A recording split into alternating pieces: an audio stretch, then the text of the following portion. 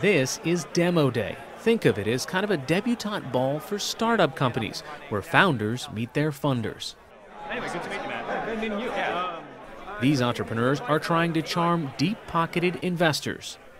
The startup company founders want the investment dollars to get their businesses off the ground. The funders are looking for the next Facebook, Groupon, or even Google. It was there for you. It's hardcore, high pressure, big stakes, and at the end you probably are going to close some funding. Before they made it to this ball, these entrepreneurs went through a startup accelerator, like a boot camp for new businesses. Accelerators, or incubators as they're sometimes called, are companies that provide guidance and expertise for new startups. Our entire vision is to make open source easy for organizations to use. This one in San Francisco, called AngelPad, is an intense 10-week course started by a group of ex-Google employees who want to mentor and invest in the next wave of internet-based technology companies. Because of Vungle, video will become the way that app developers acquire users. We want to enable anyone, anywhere to sell online on any platform with ease and simplicity and elegance. Just for AngelPad, they had 2,000 applications for 15 slots. So it's like winning the lottery just to get in. And then once you get in, you have to work your ass off. You have to go without sleep for 9 weeks, working all around the clock trying to improve your product so that you have a great pitch when you end up at the demo day. The vast majority of startups will fail. I think the way we can change that is to give founders a lot more tools to succeed. Thomas Corta is the managing partner and founder of AngelPad. We'll look really for three things. Number one is we'll look for an amazing team, people that have a deep understanding of the problem that they're trying to solve. We're looking for technical people that can actually build and solve that problem by using technology. And the third one is we'll look for founders and teams that show leadership, that can build interesting companies, that can hire people, can build big companies and lead them. The mentors advise the startups on everything from products and design to customers and fundraising. They also provide a close-knit community of other startup founders and experts. If one of our lawyers comes in to explain how the funding process works or what these legal documents look like, he can do that once instead of 15 times individually. In exchange, the accelerators get stock in each of the new companies they propel. So introduce me to some of your companies. Yeah, sure, let's walk around. Okay. In the weeks leading up to Demo Day, I met with some of the founders and learned more about the accelerator course. What's mydeal.ly, my Dealy do? So My Dealy, it's mydeal.ly. We help daily deal buyers manage all of their deal purchases in one place. We allow them to share their deals with friends and also to discover relevant deals through their social network. What about this process? What have you learned in the past couple months? We've been really lucky to be around 14 other really talented teams, and we learn a lot from each other. And then on top of that, the mentors have really helped us take what we originally started and make it a bigger vision. So taking what we think was a cool idea and really turning it into a business.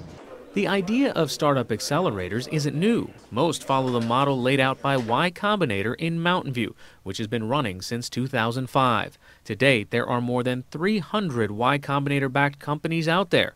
This summer, it launched 63 new startups in a single day. Some wonder whether this is sustainable.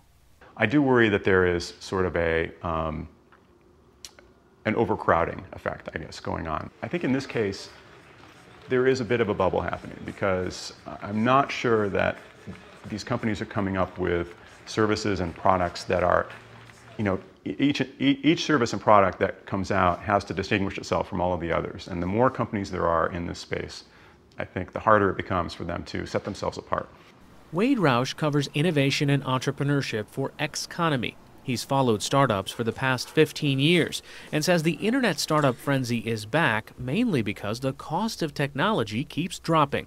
Back in the 90s, a typical startup had to go out and raise millions of dollars, $5, 10, 15, or $20 million just so that they could go and buy the servers that they would need to host their applications so that people could come and find their services on the web. It's now possible to raise $100,000 or $200,000. And if you're willing to, eat ramen, as they say, for a couple of years, that's enough money to actually make real progress. It may be easier to start a company today, but higher volume means more competition.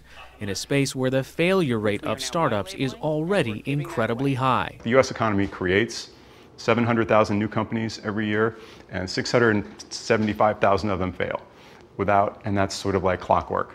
And I'm not sure that the incubators can really do much to change the overall math. Dot-com bubbles bursting may send shivers up some investors' spines, but the Kauffman Foundation recently found that startups are responsible for 3 million new jobs a year, while older companies lose 1 million jobs annually. Tech insiders and proponents point to these startups as the last big advantage of American business. Vivek Wadhwa is an entrepreneur turned academic who researches American competitiveness. What I found is that America is in real trouble, that the things that made us what we are, we're forgetting. The rest of the world is learning from us. They're copying our strengths. We're the most entrepreneurial, most innovative country in the world. We need to do more of it. We need to encourage, we need to be having hundreds of thousands of new startups over here, because some of them will become very successful multi-billion-dollar businesses. They'll become the next General Motors, the next Walt Disney, the next Google, the next Facebook. We need thousands more of those, and America will win. Leading the way are startups like these, incubated and accelerated by those who've gone before. What's really great is that this is one of the job creators in America. So for American business, this is awesome. You see all these startups that have gotten a few $1 million of funding and they start taking off. It gives me hope for the future. While it's still too early to tell which one of these companies might become the next Google or Facebook, as these entrepreneurs get backing from investors, one thing is certain: they'll be hiring.